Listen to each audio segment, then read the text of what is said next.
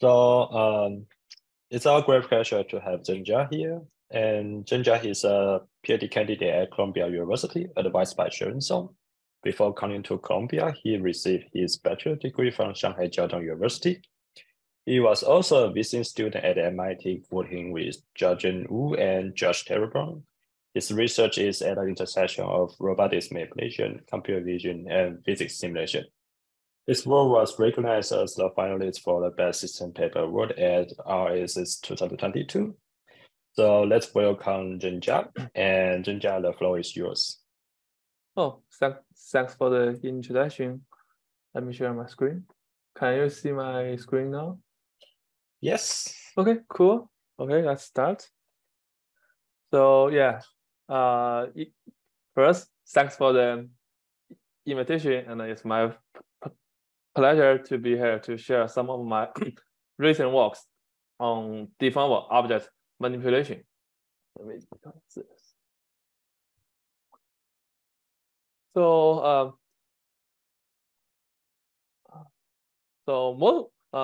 most of the robotic systems are focusing on rigid objects or articulated objects, like the microwave with a revolute joint or the cabinet with prismatic joints.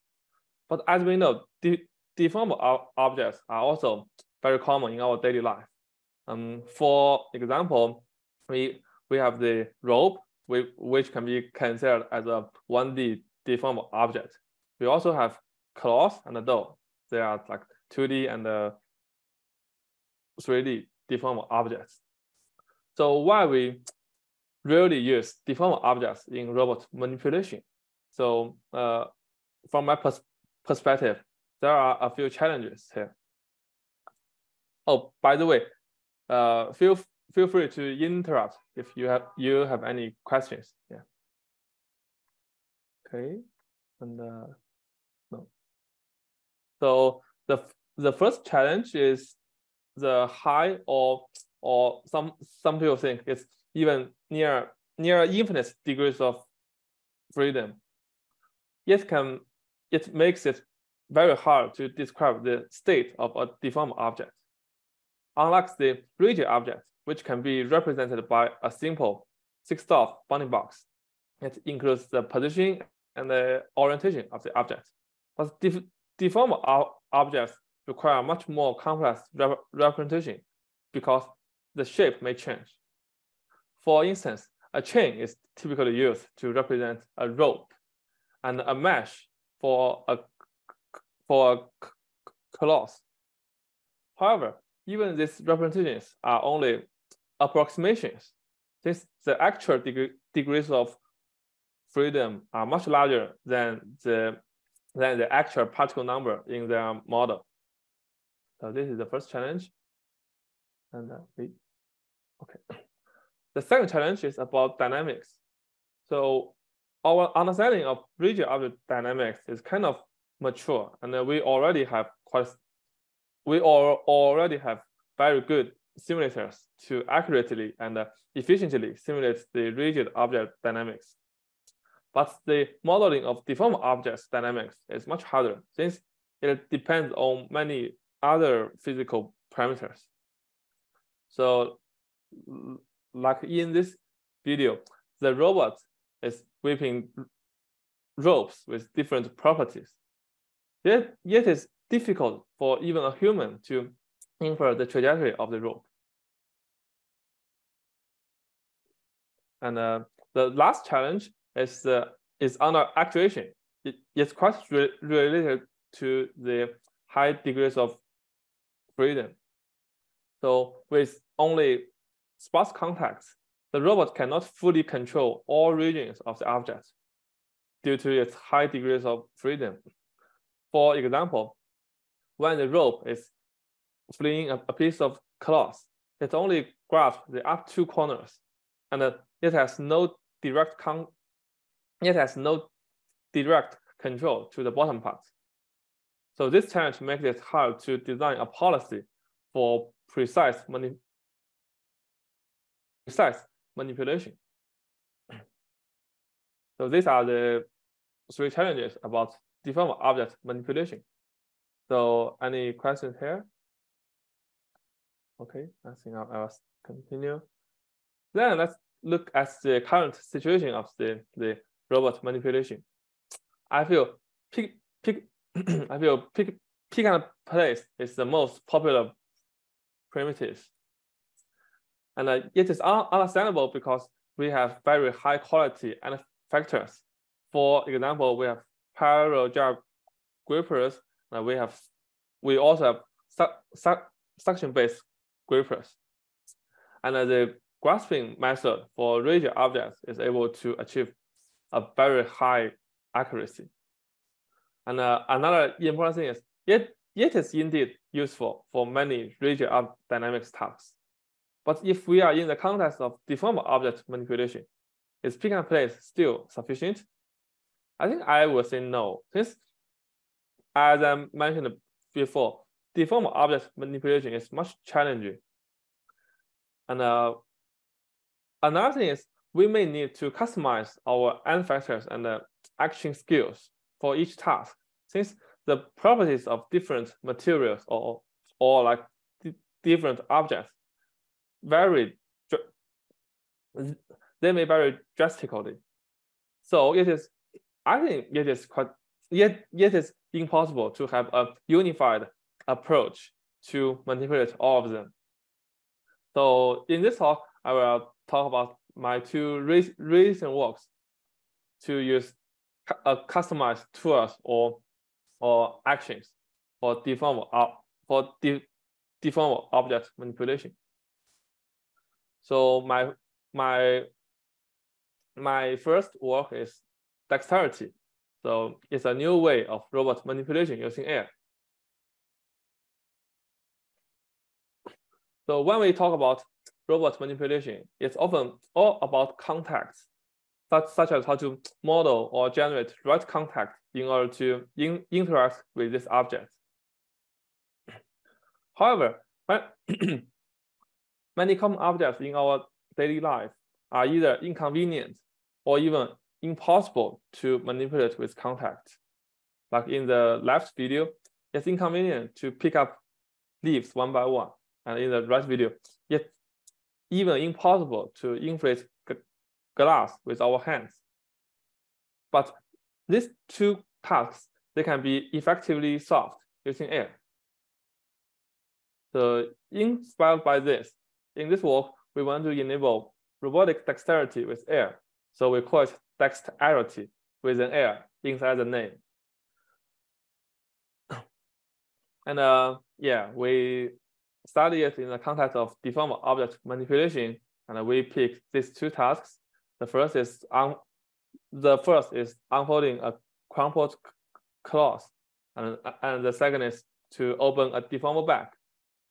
Both tasks are very challenging for contact-based manipulation, but they can be nicely solved with dexterity. So why do we want to use air for robot manipulation?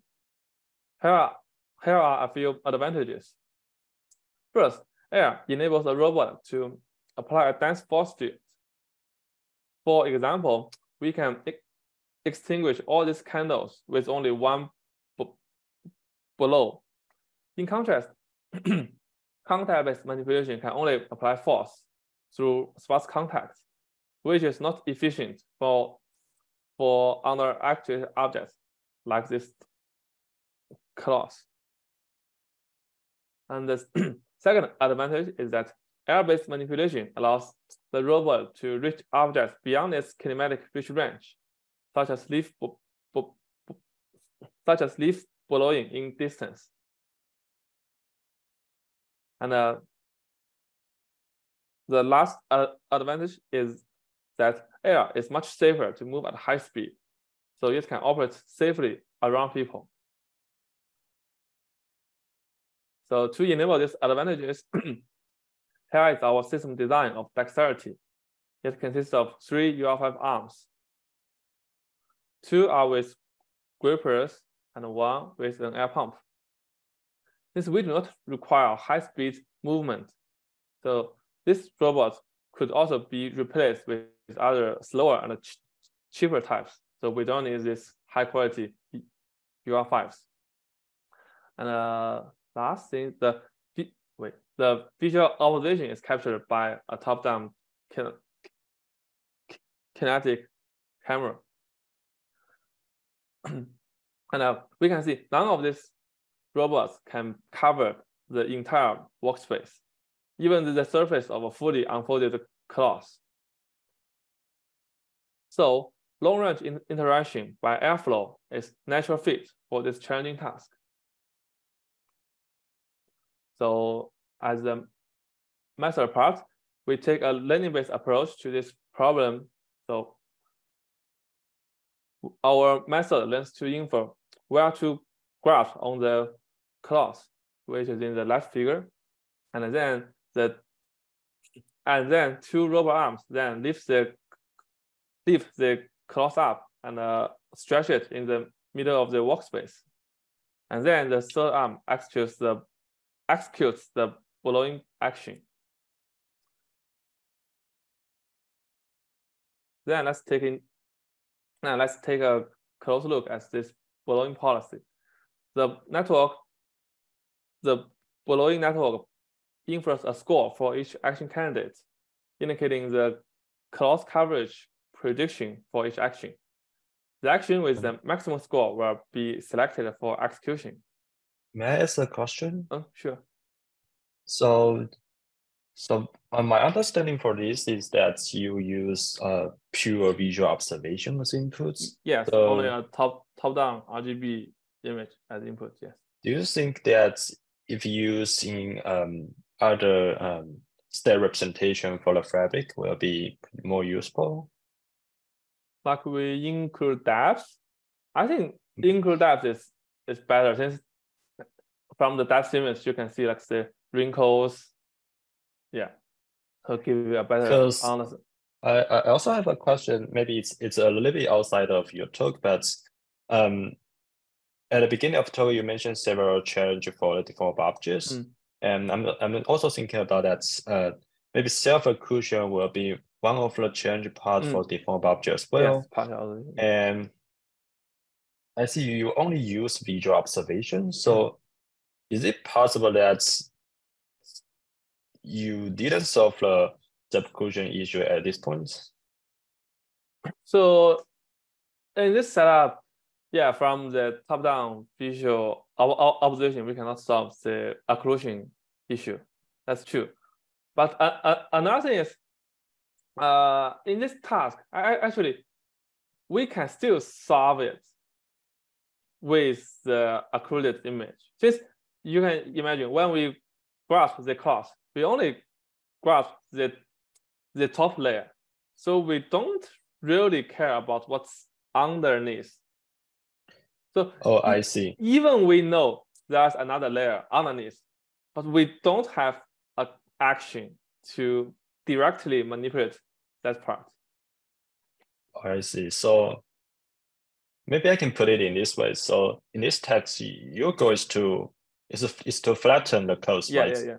Yes. So in other words, you would like to maximize the coverage of the clothes. So whether the part is occluded by itself is not important, because you can infer this by the coverage of the clothes from the visual observation. Okay, I see. Thank you. But actually, so if there are multiple layers at the same point, it's suffering. It's, when we do the grasping, ideally it only grasps the top layer, but in real world, it's actually no. So it may grasp multiple layers. So that's very bad. Yeah.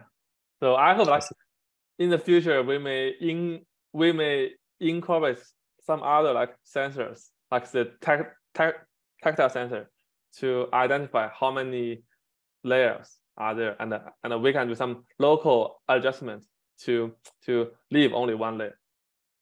I see. That can be a interesting future work. Yeah. Thank you. Okay, so I'll continue. So after the first pass, the action with the maximum score will be selected for execution. And the observation is then input to the network to infer the next following action. So with this closed loop, wait, too fast. And with this closed loop policy, the action could be adjusted in time according to the visual feedback. Let's wait for the animation. Yeah, this is the second round. Yeah. And okay, so this policy is trained with PyFlex simulator. So where the airflow is simulated as a stream of invisible particles. So in the left video, it's a particle view. So we can see the cloth is simulated as is visualized in this blue particles, and the air particles is in yellow. And in the right video, is our visual observation used in our network. So here we compare with two popular methods for cloth unfolding. First, the quasi-static action, such as pick and place on the left, is not very efficient, and it requires many interactions to achieve the goal. On the other way, the dynamic action, such as fling, is able to efficiently unfold the cloth when it is relatively small, such as this shirt.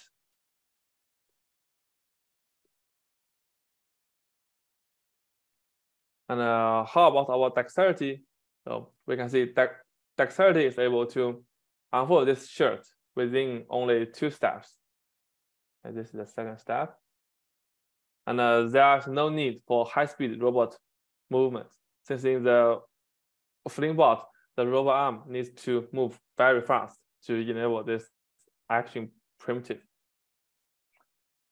And here is a larger cloth, which can no longer be handled by fling bot, even with the maximum fling speed. You can see this video. So it grasps the cloth, and it cannot unfold it. So a better robots with higher speed are required for fling bot in order to unfold this large piece of cloth, which is which is much more expensive and dangerous around people. Then where dexterity has the same issue, from the video we can see. So this is the first step, and the second step, it pick up 2 corners, and with the airflow, it can unfold it. So with the help of active airflow, so dexterity has no trouble of unfolding this large piece of cloth. And here are more videos in real world. So we found our approach shows quite strong generalization ability. While the policy was only trained with rectangular cloth in simulation, it can generalize well to different shapes, to different shaped garments, such as this like shirts and dresses. So the third row is shirt, and the last row is dress. Yeah, so typically it can unfold the cloth within like 3 or 4 steps. It's quite efficient. And dexterity can also be applied to other tasks, such as this bag opening task. So here the goal is to open a deformable bag and maintain its open shape, so we can put other objects into the bag. We can first see, without airflow, the bag opening is very small, and it's very hard to put objects into the bag. We need to be very careful, and we may also have mistake. However, if the bag is opened by air, in this video, the placing task is much simpler, and we can even use the inaccurate tossing action to put objects in. So it enables a much higher tolerance. So here's our system set up. So we assume the bag has already been grasped by 2 robots. So I hope this can be solved in our future works. And the third arm with an air pump executes the following action. And the policy is quite similar. It produces a score for each angle and selects the best for execution and adjusts according to the latest visual feedback. But but since PyFast cannot simulate accurate air dynamics, such as Bernoulli effect, which we found is very important for bag opening task. So this task is directly trained on real-world data, and the supervision is whether the bag is open or not. This can be automatically labeled from a side view image. So here are some results. So first, the task is quite challenging for a contact-based manipulation. But if we only have 2 contact points, like there is not much we can do. Even with the dynamic action, like shaking, we cannot open the bag. However, in the right video, we can see using air makes this task much easier. And then we also compare with the heuristic policy. So it directly aims for the center of the workspace, which means the blowing angle will not be adjusted from visual feedback. So this is in the middle video. So here we want to show the closed loop adjustment is necessary in this case. So we cannot use a fixed blowing angle. Since the initial grasping pose, so the initial grasping positions may change. So we need to actively adjust the blowing action. And here's another example with a large plastic bag. Here we can see the dexterity can open the bag with only 1 try in the last video. Yeah.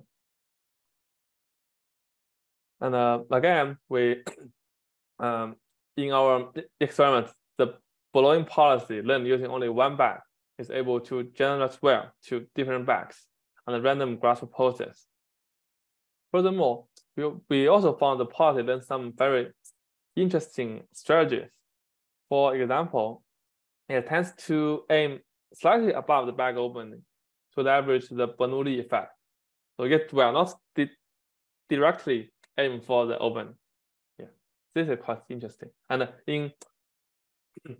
after the experiment, we also do this again, and we found it is indeed much more effective for this task to use this strategy to aim slightly above the bag open.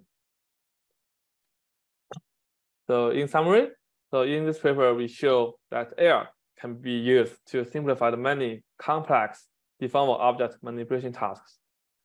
Since it allows the robot to apply dense force field, expand its speech range, and provide a safe, high-speed interaction. So with this work, we hope to inspire more innovative ways to use air in robot manipulation. Yeah, this is the first part of my talk. Any questions here? Hey, sorry, I have a question. So when you Sure, train for the bag opening task, you said that you train in real world, right? Yes. So you basically sample a lot of different like different angles, and then you run the L pump, and then you just use the classifier to classify whether that leads to a success, right? Yes. And you just train the score network. Yes. And okay, and like you said that you only train on 1 bag, right? Yeah. And it's able to generalize. Oh, that's awesome. Yes. And like, how long does it take? Because training in real world is usually yeah, the data collection is a long time. Let me find. I remember it's 10 hours. I think I mentioned it in this slide. Okay, I see. Okay. So it's over. Yeah, we collect 4,000 sequence, and the internal gets around 10 hours. So like a overnight data collection. I see. Thanks. Yeah. But even 4,000 is actually surprising because you have a very efficient system. 10 hours is not bad at all, actually. How did you actually label the data? So you said that this label data was. Yeah. So in the in the bottom right corner, you can see we have a side view. So can I? Yes, you have this. Yeah. So from this video, we can measure the area of the bag using a very simple background subtraction, and we set a fixed threshold to determine whether the bag is open or not. Okay. In your model, are you using RGB input, RGBD input, or just D input? We only use RGB. Oh, wait. Okay. No. Sorry. In the bag opening, we use the depth. Depth only. Yeah. And in the previous version, yes. Yeah, in which the is not cross glowing, unfolding, yes. we only use Yes. RGB. Since RGB is much easier to transfer from sim to real. Oh, very interesting. I would have thought the other way around. The major reason is our setup is quite simple. So in the cross unfolding task, our visual opposition is only a top-down image, and the background, the table, is pure black. So a quick question. So for example, in the blower example, you said that the simulator did not work. Maybe a two-part question. First of all, when you use the simulator, how much data did you end up generating? So you mean you were showing that example from Flex, right? So how much data did you generate for training here? You mean for the cross unfolding task, right? Yes. I can't remember, but in this task we don't use a fixed data set, so it's like it's a triangle. So it's a self-supervised. So we train the policy and we test it in the simulation, and we collect more data for the training. So it's a loop. The data collection, training, data collection, training.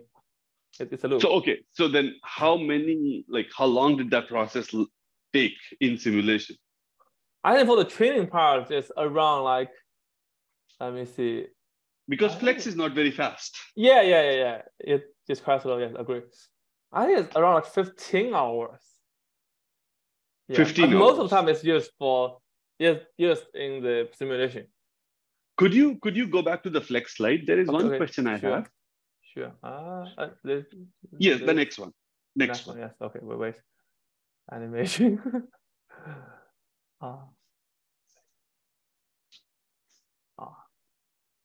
Okay. This one. What is the rendering engine here? So I understand the particle view. Yeah. But what the is rendering? We just use OpenGL rasterization. So the PyFest itself, it has its own a simple renderer. Okay. In OpenGL. OpenGL, yes.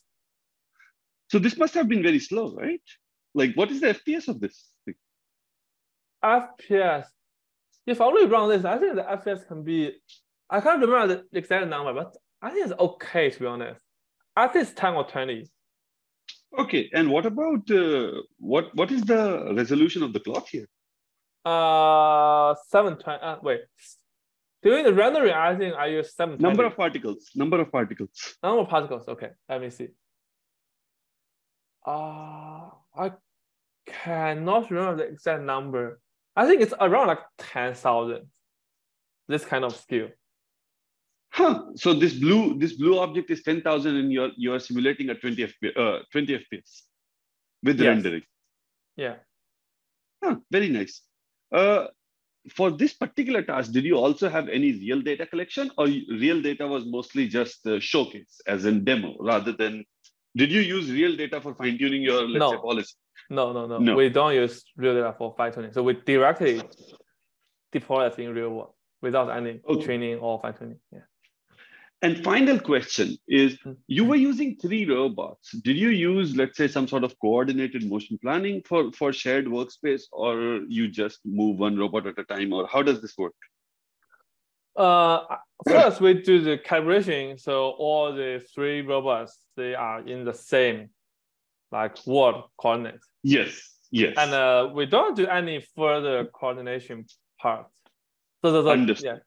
Yeah. Is there like a particular calibration error that you drive your system down to, let's say a centimeter, or or even lower? We haven't tested, but for the graphing, I think the error in XY direction, I think it's quite okay. The major reason is the major issue when I do the experiment is the error in the Z direction, which is the height. Since if we want to graph a cloth, it's very thin. So the fingertip should exactly touch the table and do the graphing. So but you can always trick there by using like a slightly softer table so that you can overshoot. Yes. So in our setup, so we have a yoga mat on our table. So we will set it down a little bit, but it's still annoying when the error is larger, especially when it wants to graph in the corner. So the error may be larger than the center part. Yeah. One last question on the back folding task, where you said we used RGBD. Where did you mount the camera, and what camera are you using, and how far it is? For example, how are you getting? How good is the depth for this particular object? Okay, the bag part. Okay. I think I can directly jump to that page. Wait a minute. Okay, in the right column, so the first image is our depth used for the input. I think the quality is quite okay. We use the Kinect V2. Okay, and how far is it mounted? Like how far is it mounted from your, let's say, from the table? Object? Okay, let me see. I think it's around like 1.5 meters. 1.5 meters. Yeah, a top down. Okay. Camera, yes. So the resolution, is the resolution good enough to distinguish between, let's say, creases on the object? I think the resolution is quite good. It's quite good. So I think the maximum resolution of Kinect V2 is 1080. No, not the resolution in terms of let's say density, but more like depth resolution. Oh, depth resolution. Okay, so in this case, it's quite significant since it only needs to distinguish between the end factor and the back. So there's no other distracted. So there's no other object on the table. So the view is quite clean, I would say. Okay. Let's carry on. Sorry. Thanks a lot for answering all of these questions. It's okay. Thank you. And the mouse, okay. So then I'll go to the next one. Wait, not this one, sorry. So, okay, after summary, so wait, I think my mouse is stuck. Wait a minute. Okay, it's alive. So this all only considers fibers like the cloth or the bag, but there are many other kinds of deformed objects. And furthermore, some objects may also have more than one material. So in the next project, I'm going to look. So in the next project, I'm going to show our recent work on multi-material objects, and we use cutting as our action primitive. Yeah. So this is the second part. So we introduce Robot Ninja, an adaptive cutting policy for multi-material objects. So a short background. So the prior works on robotic cutting mainly focus on single material objects, such as slicing a cucumber. But in these cases, actually an open loop policy is almost sufficient to complete the job, since the robot just needs to move the knife up and down.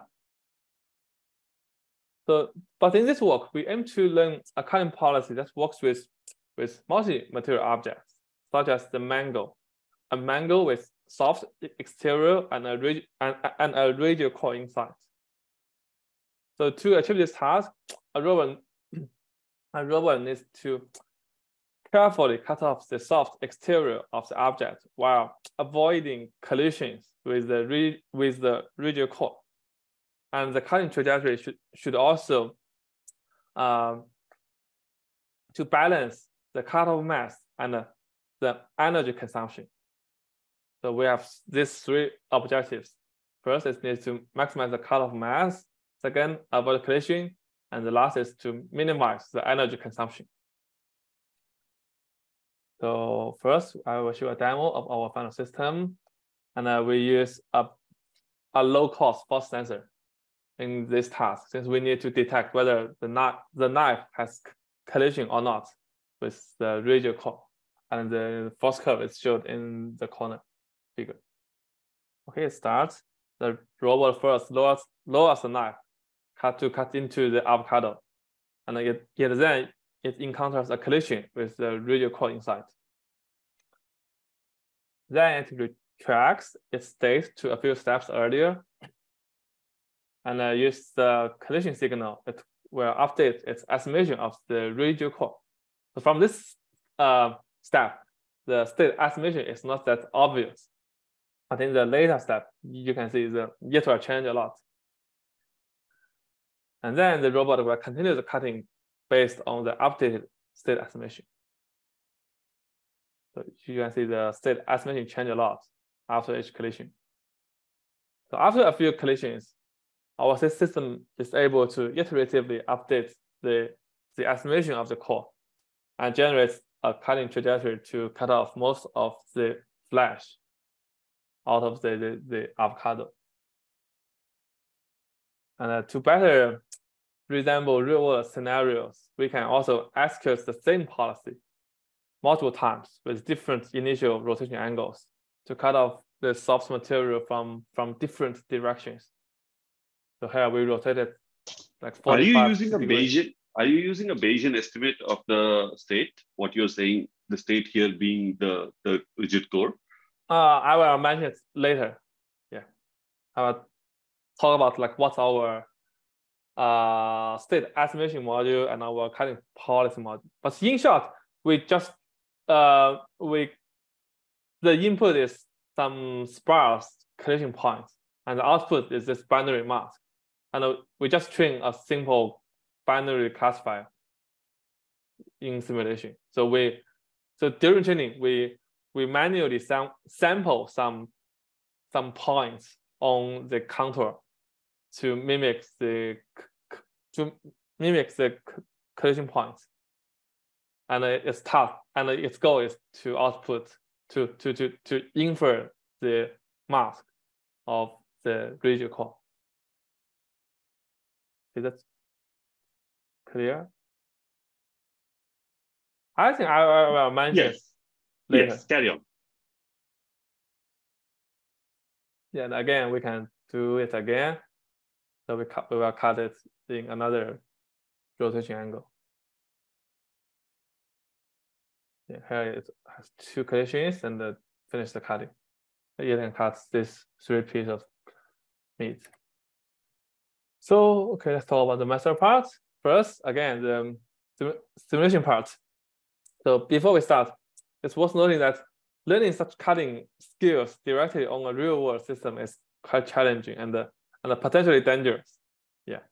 So here we build an environment to support this multi-material coupling and physics-based energy computation to simulate this cutting process.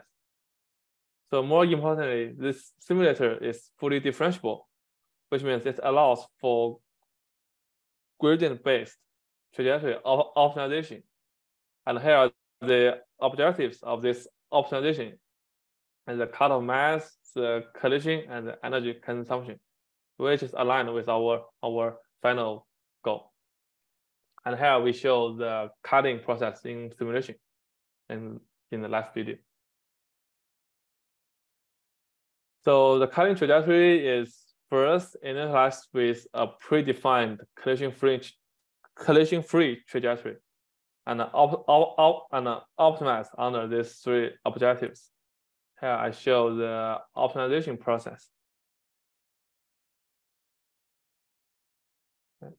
Yeah, so finally it can perfectly cut this, finish this optimization process. And the trajectory optimized with our simulator are then used for the training of our cutting policy. Yeah. So here are our method, Robot Ninja. It consists of two parts. The first is an interactive state estimator. And the second is an adaptive cutting policy. And here, the key is to close the loop between this perception module and the manipulation module. So the state estimation network takes as input the collision signals and then estimates the location and the geometry of the invisible core. It's just a binary mask of this core. And for the cutting policy, first it takes the core estimation. Here we use the SDF of this 2D mask. And it also inputs the current knife pulse and an additional tolerance value to generate the cutting action. Here, the tolerance value controls the policy's conservativeness when contouring collisions. So with a higher tolerance value, the knife will slightly move away from the core in order to avoid potential collisions. But if the tolerance value is very low, it will strictly follow the contour of the core. So it's a balance between the cutoff mass and your potential collisions. So it is very important for real-world experiment, since the robot may get stuck at the same location due to some kind of out of distribution issues. I will show this comparison later. So then we design and build a low-cost force feedback system for deploying our method on a real-world platform. So the force is measured by a strain gauge. Yeah, this one. So by a strain gauge as an analog signal, it gets then converted to a digital signal and transmitted to the robot controller through this AD converter and the Raspberry Pi Zero. And we assemble all these components compactly in this very tiny box. So to effectively cut through a fiber-rich material such as mango skin, here we manually add an additional this kind of horizontal repetitive back and forth motion. You can see the robot arm will move back and forth to cut off the mango skin. And again, here's a video of the second cut with the different initial rotation angles. Notice that this is the same policy as what we use for cutting avocado. So here we have a unified cutting policy to cut all these kind of objects, no matter avocado or mango. And then we can reuse the policy. Do you also do stiffness estimation for the object, or do you not? No. We don't estimate any physical parameters explicitly. Understood. So that's one potential improvement. Since if we have a better understanding of the material property, we can use a customized the force threshold. Since for different material, we may need different force in order to cut through. Understood. Yeah, so we can use the same policy to cut all these objects from different directions to make it general and practical for real-world use. And here are more videos of cutting different kinds of fruits, like the avocado, mango, the peach, plum. So notice that the knife may exhibit visible deformations. This is a very large scene-to-real gap, actually. And the object pose may also be changed during cutting, since we assume the object can be stably fixed on the table. But in real world, maybe it's not. Like in the mango may shake left and right. Although we have this simple gap, but so are you using any visual feedback in this case, or is it mostly? No, we don't use any visual feedback. Our only input is the sparse collision signal. we don't directly use the false. So the false will convert it to a binary signal. Okay. Collision or not. So this is all we have. So how frequently do you have this collision? Like, what is the replanning frequency? Okay, the frequency is around like 20 hertz. Oh no, let me see. 1.5, 10 hertz. Yes, 10 hertz around. And so every 10 hertz you get feedback on is this in collision and what is the do you for also the collision detection? No. For the collision detection, the frequency is much higher. That's 80 hertz. 80 hertz. Okay. And we use this 80 hertz collision signal, and our policy is 10 hertz. Okay. A more interesting question is, so during the policy rollout, you only use binary collision signal, but not force signal. Yes, we only use the collision signal. We don't use the false number. And all of this policy training is again done with purely simulated data. You don't use real data for training. Yeah, no fine tuning. We only use simulation machine. And then this SDF that you are trying to estimate, you assume that it's a planar SDF because you are cutting, and then you assume that the SDF of the core is perpendicular to the knife. Yes. This is our assumption. Yeah. So it's kind of like a 2D cutting scenario. So that's why we rotate it multiple times in order to cut from different directions to be an extension of our policy. Okay, understood. Thanks a lot. Yeah. So gap, so it may disrupt the accuracy of our state estimation due to this kind of like misleading collision position. But our cutting policy is still quite robust to complete the task. Yeah, and here I want to show why we need this adaptive cutting policy. So here we compare our method with a non-adaptive baseline. And here we use a 3D printed core and a kinetic sand to be our soft material in order to reproduce this setup. You can see in the left video, the non-adaptive baseline, it may get stuck. Although the state estimation is quite accurate. So the state estimation is in brown and the ground truth is in gray. So the state estimation is quite good, but the knife is still get stuck. In contrast, our system with an adaptive cutting policy, so it is able to bypass the core after a few collisions. So here, our policy may choose to sacrifice a little bit cutoff mass in order to avoid future collisions. So this is the key part in order to complete this task. And we also compare our method with other baselines in simulation. The first is RL. So the cutting policy of RL is very jittery. It's not smooth. And it may become too conservative after a few collisions. So in this video, you can see it sacrificed too much soft material. And the second is a greedy policy. So it will strictly follow the contour of the estimated core. Here, it may choose some abrupt rotations. So the knife may rotate very fast, and it may consume a very high energy consumption. And the last is the nearest neighbor and also our non-adaptive version. So both of them may get stuck.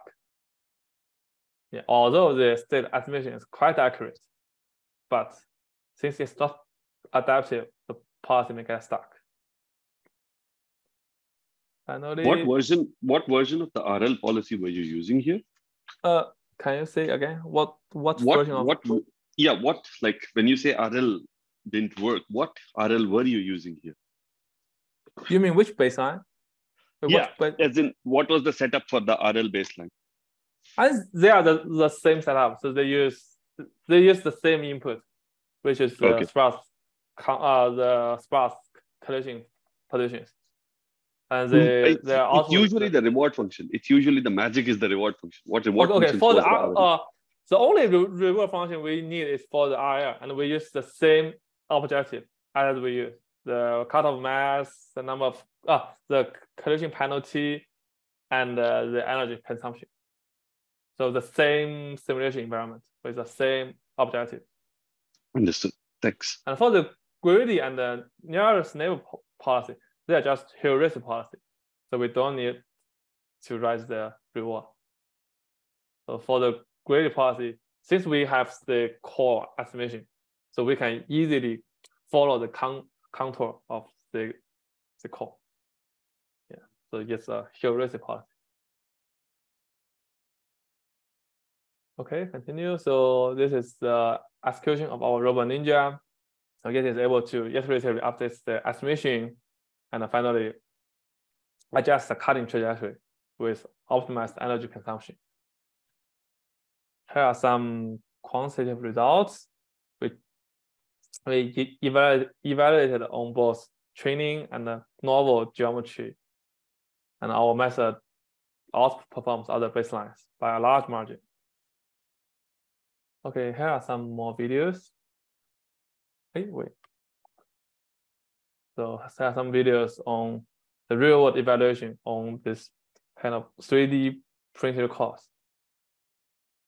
So use this kind of setup, we can quantitatively measure the performance, since we can measure the weight of the soft material after cutting, and we can reproduce all the settings for comparison. What is the soft material that you're using here, the red material? Kinetic sand. It's kind of a child toy. Yeah. Kinetic sand. Okay, cool. And here are some performance on novel geometries. Wait. Yeah. It's playing. Okay, let's skip it. So in summary, we introduced this multi-material cutting policy, and we also built a simulator, a differentiable simulator for trajectory optimization, and then use it for training. And for the method part, it's important to close the loop between perception and the manipulation. And the policy adaptiveness is very important to handle auto-distribution scenarios. I think that's all for my talk. So finally, I hope that with our joint efforts, robots can acquire more and more new skills and finally become really useful in our daily life. Thank you. Yeah. Let's sense Zhenjia's inspiring presentation. So I think we can have some question here. So is there any question? Yes. Can you go back to the quantitative numbers for the cutting? Okay, sure. This one. Yes. What is this number? Is it like rate, or what is the? It's success rate. So the success criteria is both.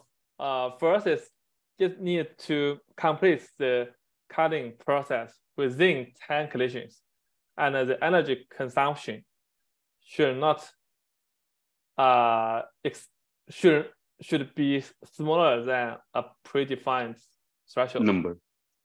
And in our paper, we have more comparison, like the cutoff mass, the number of collision. So we have a large table to cover all the metrics. So here I only choose this. Understood.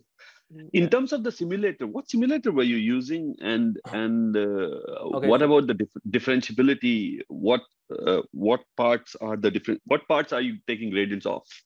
Okay, so let's go back to my side. So first, the major part is how to simulate this soft material, right? So our soft material is modeled using the elastoplastic object, like the snow. So we use NPM for the simulation. As the implementation part, we use Tai Chi to implement this NPM. So most of my simulation part is borrowed from the plasticine lab, which is from Chuang and And yeah, plasticine lab. Yeah, plasticine lab is something we know. Very good. And so how do you do rigid objects in plasticine lab then? So for example, soft objects core, or right? model? Yeah, exactly. Yeah. So the rigid object, so the collision between soft and the rigid is to use the SDF of the rigid object. So we first compute the SDF of the rigid object, and whenever a particle is inside the rigid object, which means this SDF is smaller than 0, and it will be pushed out to push away from very, the rigid very object. neat, very neat trick. Yeah. And we also use this to compute our energy consumption. Since when the knife is interacting with this soft material, so first we can compute the particle movement caused by the knife, and the energy change of the particle can also be considered as the energy consumption of our action. So that's how we compute the energy part. Understood. That's actually very neat. And then for rendering here, you probably use the same Tai Chi renderer. No, in this slides, no, I export the scene and render it in Blender. Because in Tai Chi rendering, I can only render the particle view. That's quite ugly. Oh, okay. Oh, that's very nice. Very smart. Yeah. Thanks a lot. This is very well done. Very smart. Yeah. Thank you. Thank you.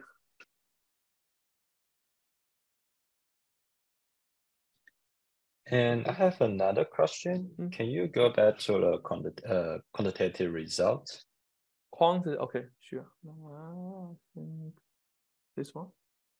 Yeah, so just out of curiosity, because here you compare the performance for training distribution as well as novel distribution.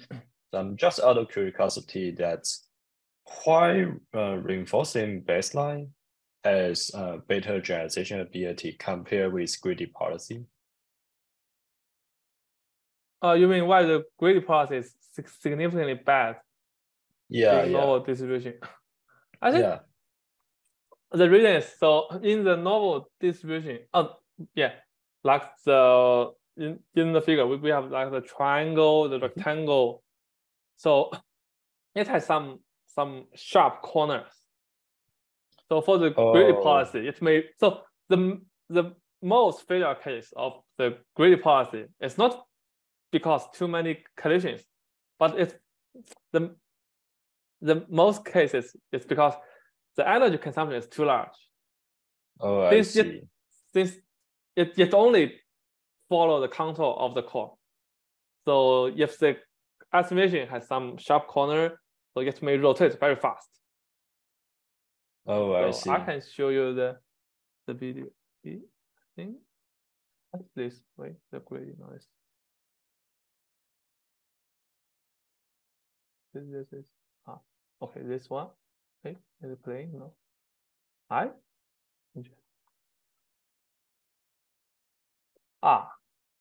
And you can check my website. There are more videos there, so you can see the greedy policy may rotate very fast. So the energy consumption is too large. So it's not realistic in real world. And so our human may choose a smooth cutting trajectory to do this cutting task. I see. So is there any question from Zoom?